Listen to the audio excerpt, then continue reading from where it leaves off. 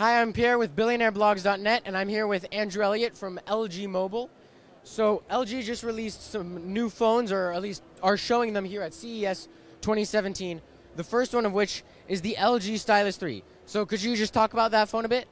Yeah, absolutely. So the idea with our mass tier phone, more specifically with the Stylus 3, is to take the languages, the features, the conveniences from our high-end series and move it down into these more affordable devices. So I'm going to pick up the Stylus 3 here now. And one thing that we're going to see right out of the box, obviously with it being called the Stylus, a lot of the nuances, a lot of the new stuff is going to be packed into our Stylus pin. So right when I pull the pin out of the phone, you're going to see our Pin Pop 2.0.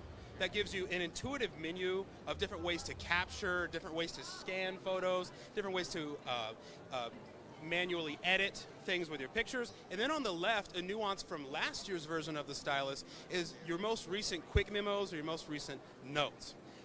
One comment that I want to make on the Stylus itself, it's got a 1.8 millimeter fiber tip, so it is a lot more human-centric. So let's say I'm writing on this now, and maybe I've got my palm resting on the edge of the screen. I'm going to go ahead and pull this up for you now, too. Let's say my palm hits the edge of the screen.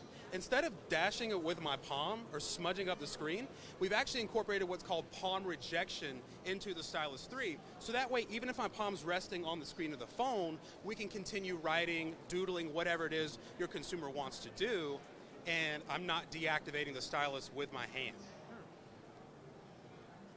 Now, some of the other miscellaneous and extracurricular features on this phone, like I said, it's about taking the high-end languages and transferring it down here. So we've got an amazing 13 megapixel camera. We're going to flip over to that. So stills are very sharp for an affordable range. And then we have a 5 megapixel front-facing camera that not only supports cool features like gesture shot, we even have an effortless way to take a selfie called auto shot. So I'm going to go ahead and pull that up for you guys now. So in settings, you have selfie shot. You can just switch to your preference. So let's say I've got a handful of something. I can't really move around. Maybe I got a baby in my hand. Now with auto shot, all I have to do is just hold still and let it find my face, and I've got an effortless selfie in seconds, right? That is cool. Pricing and availability will be made known more towards mid-Q1. And depending on carrier availability, carrier decisions, you might see a 16 gigabyte version of this phone, a 32 gigabyte version, what have you. So that is the majority of what we have going on the Stylus 3. Okay. So we're now here with the LG K10. So if I'm not mistaken, the previous generation had the exact same name. How do you plan on differentiating this one so that people can understand the difference? So the refreshments and the refinements that we've made in the K10. First, to point out, bigger battery. So last year in the first K10, we had around a 2300 to 2400 milliamp hour battery. Now we're packing a 2800 milliamp hour battery right out of the box. But what's even more optimal for this situation, we're debuting Android Nougat right out of the box too. So you don't have to buy that high-end flagship to get the latest version of Android. So longer battery life, and even besides a bigger battery, more optimized battery thanks to our software right out of the box. Now, other than that, we have an improved camera system, and this K10, varying on carrier and market, will also support a fingerprint sensor, whereas last year's K10 didn't. Right. So just kind of to carry on the language from, and this is continued from last year's K10, everything that I just explained in the Stylus 3, we've got that 13 megapixel, really sharp for the price camera, and then we're still rocking that 5 megapixel camera.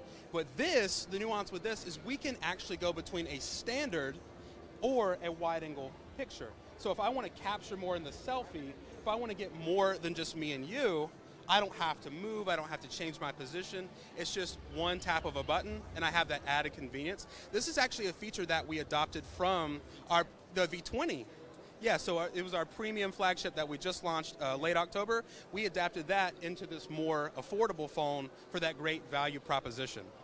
Wasn't the V10 the model that had the dual front cameras, so the wide and the regular front cameras, whereas the V20 does that on the back?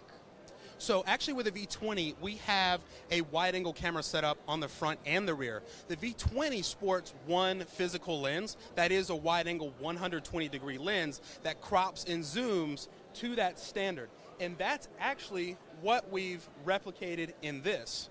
So one lens that defaults to a wide-angle camera, but if I do just want that standard selfie to just get me, it'll still zoom and crop to get a standard selfie. Absolutely. We want all of our consumers, no matter what their budget is dictating them towards, we still want them to enjoy all of our highest end, most premium features. So whether you're spending $700, $800 on our V20, or maybe $100 to $300 on some of these K series, not sure about the pricing. Availability is going to come to us at a later time. But no matter what your wallet is letting you purchase, we still want you to have that same premium experience. Well, that's very impressive. So now we'll move on to the V20 then, I guess. Absolutely, let's hit it. Great. So now we're here with the LG V20, LG's newest flagship phone that they announced back in early September and released later in October. So can you talk to us about a bit about what's new with this phone? How much time do you have? No, all jokes aside, we've taken everything that multimedia consumers and storytellers would pride or want to have in their pocket, and we've implemented it on the V20. So just to start out, you're looking at a 5.7 beautiful Quad HD IPS quantum display, but to tilt around to the design language, we have an all-aluminum back that ensures a military-grade drop and shock resistance. Okay? So moving on to the camera setup, you've got our dual rear camera setup on the back as well as the front. So flipping on over to that, whether I want to get just this or if I need to capture more to tell my whole story, there's one button to press, and that segues us to the 135-degree wide-angle camera. Now flipping that over, and just like I showed you with the K10, this is actually where we've taken inspiration for the K10. We've got that selfie auto camera as well that can switch between standard and wide-angle lenses. Now another nuance going to the rear as well, we have a new feature. So you're recording a video maybe in a shaky environment. V20 is designed to give you more of what you want and less of what you don't, right? So Steady Record 2.0 is a drastic improvement from the V10. We just want to make sure it's turned on, and then even if I'm recording a video in the shakiest of situations, our software is going to reduce that shake, minimize that unintentional hand movement, and give you the video like you experienced it in real life. So top-notch recording there. Now, more on how it's a multimedia powerhouse. Great new niches, nuances in audio. Starting with the playback experience, we have the Hi-Fi Quad DAC.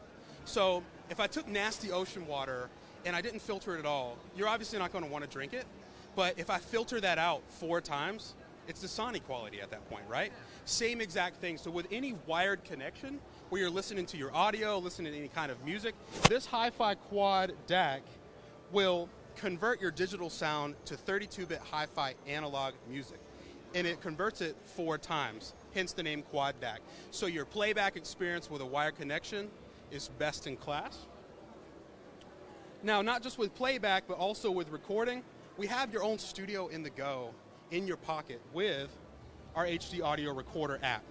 So what you'll see up here at the top with the second screen, there's 3 different presets. You have normal, concert, and custom. So no matter who you are or where you are, we have that creative control to record the most lossless audio. So whether I'm a college student trying to pick up my professor's lecture, or I create my own music, you guys would not want to hear that, by the way. I have access to control my low-cut filter, my limiter, my gain, and this even translates to when you're recording video, you can have that same superior audio quality in your video recording. So what I'm going to do now, I'm going to open up manual video recording, which is only debuted on the V20. I'm going to go to my settings, make sure Hi-Fi is turned on, and even as I'm recording, I can access Hi-Fi and update the sound settings in real time. Now with this, I also have directivity. So let's say I wanted to focus my voice more to me, or focus the video more to my voice. all I have to do is just press this down, and it's going to give sound dominance to this microphone. And vice versa. Maybe I'm at a concert and I want the band to be heard more than my friends and I. Then all I have to do is swing it upwards to where this top microphone will capture more of the sound around me. And last but not least, with the V20, I think I'd be remiss if I didn't call out the second screen, right? So this is everyday convenience, a perfect way to stay in touch with who you need to get in contact with and your apps.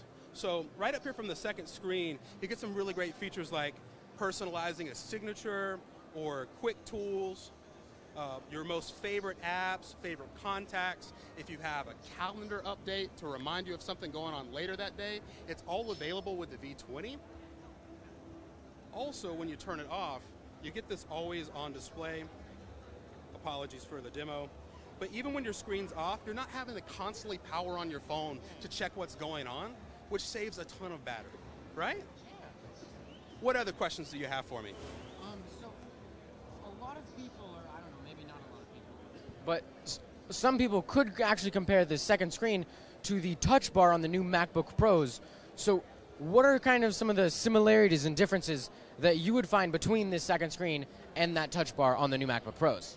Well, I can't speak to what our competition's doing, especially in a different realm than mobile with laptops primarily. But with the V20, we're dedicated and focused to the same languages of having everyday convenience or having easy access to a favorite app, a favorite person, or maybe you need to multitask a little bit better. That's what the second screen is dedicated to doing. Well, thank you so much for your time. So this has been Andrew Elliott talking about some of LG's new phones and some not as new but still pretty new phones at CES 2017. It's been a pleasure. Thank you. Thank you.